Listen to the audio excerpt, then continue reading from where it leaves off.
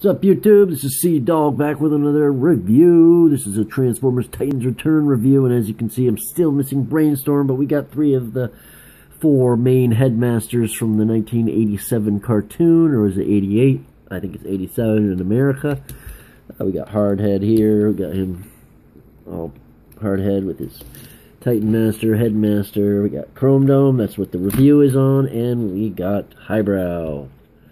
So, you know, this is what they all look like together. Pretty good. They're all good in scale with each other and whatnot. Alright. Moving them out the way, this is Chromedome. He rolls pretty good. You just have to make sure to tab in those 2 tabs. If you don't tab in those 2 tabs, he's going to drag. And that's the other bummer about him. These tabs right here are supposed to tab into those slots right there. And they just don't really hold because this is like a gummy plastic.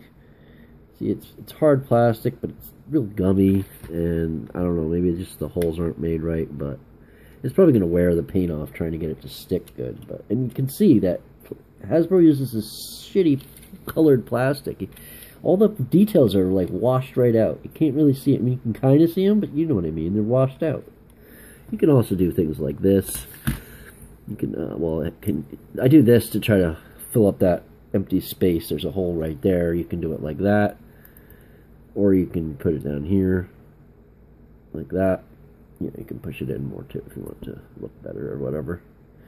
Or you can always push them on the sides of his vehicles, like so. Does that even, I don't know if that's going to work or not. Nope.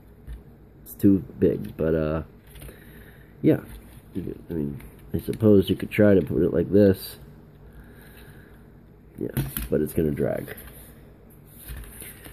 So, yeah, but it's made to go up here. Cool. So let's remove the weapons.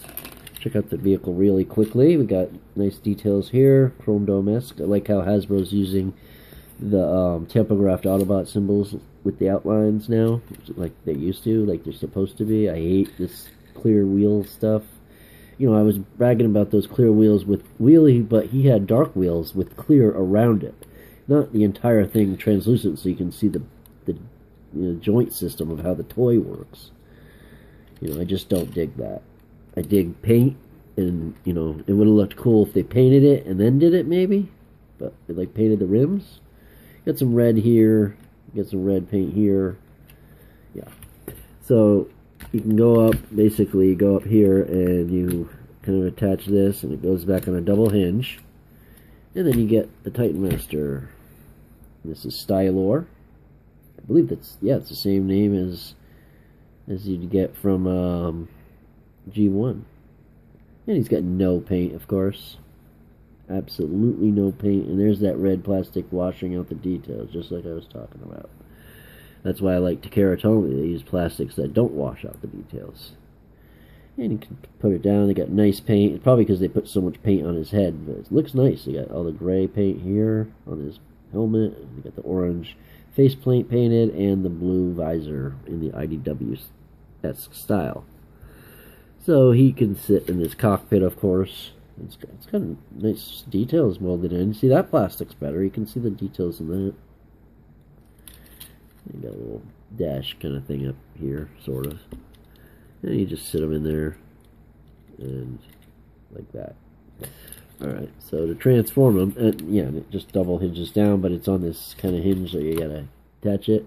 I did that on purpose, but if you're light-handed with it, it will work. But if you don't, you gotta know where to attach the tabs and whatnot. But anyways, so yeah. So put that back, kind of separate this. This is to transform it. Notice how he has no tail lights, or, you know, the dual exhausts aren't painted in, / feet. But he does have some headlights. That looks cool. And, yeah. So you pull these back like that. Take the arms out from these parts right here that kind of tabbed in. And just kind of hinge them out some of the way. Then you go up under here, and you start doing like a Stunticons kind of, and he's not the same mold as a Stunticon.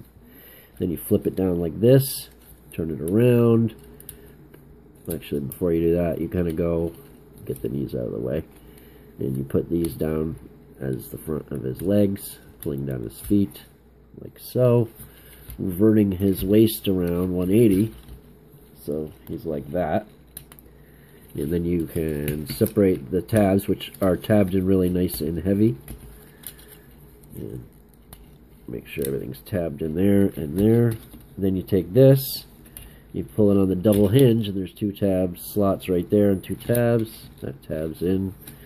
Then you pull the arms out of the way, and you untab the 2 tabs I was talking about here and here. And you're going to want to use a little bit of force to tab them in, but to untab them, then it's on a double hinge, and you just use that double hinge to get this thing. There's something in the way. There we go. Get this in the back.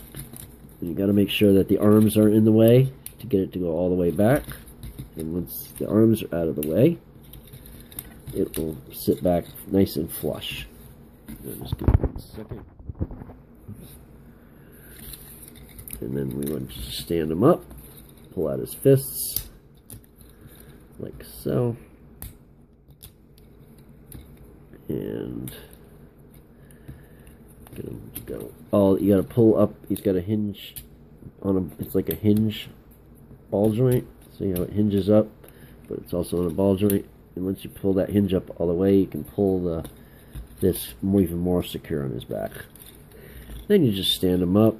You get Stylor, flip him around, put his head on him, like so.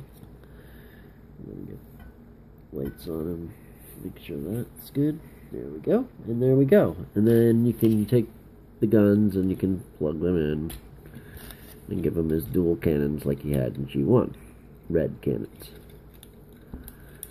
This one's always giving me trouble. That's point of view. There we go.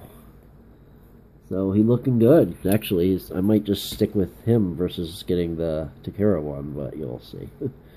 His head works a little bit better than some of the Hasbros, but still has that wobbly effect. I like how the Takara, especially Ghost Shooter, if you watch my Ghost Shooter wheelie review, I pop his head on the Scourge, and he's able to just move around and stay. I mean, he can kind of do it with Chromedome. He still has that little bit of that bobblehead feel. And he's got the hinge that goes out like this. It's also on a hinge here, so you can get it to go more up if you'd like, but you don't really need to. That's for transformation. It's got a bicep swivel. You can, swivel on 360 on the ball joint itself. 90-degree bend at the elbow. Is a waist swivel. He's got kick front all the way up, all the way back, all the way out. So full splits for Chromedome. Yeah. He's got an upper thigh swivel and a 90-degree bend at the knee. Plus, he can go down and up on his foot.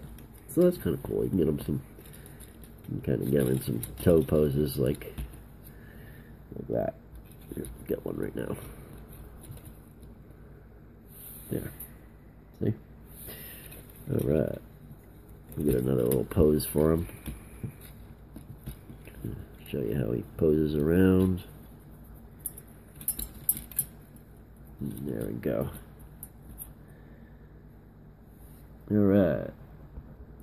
Here he is with the 3 out of the 4 main headmasters from the 87 cartoon. We got Hardhead, Chromedome, and Highbrow. Still need a brainstorm, but I'll probably find him at Walgreens sometime. I do go there enough. So yeah, they're looking good, man. I probably will skip the Takaras. I mean, they're just expensive. There's other figures out there to get. I mean, I like them. I love them, actually, but they're just, even just $10 more. I mean, I just picked up these Chromedome, and I have Weird Wolf, too, for $10. I could get these 2 for $10 as well. Walmart. So yeah, these are cool figures. We're going to stop the review right there. Actually, not right there. Hold on a second. I got a few pictures to show you, and then we're going to stop the review. So in a few minutes, but this is the end of this part of the review, of the transformation part, the articulation part, and all that fun stuff. Alright.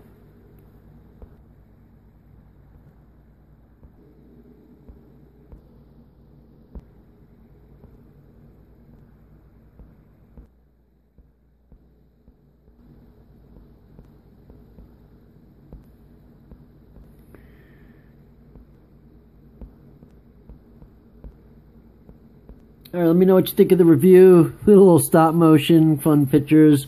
And yeah, so just like, comment, subscribe. I actually got the real link to my Facebook. I figured out how to do that. It's in the link in the description below.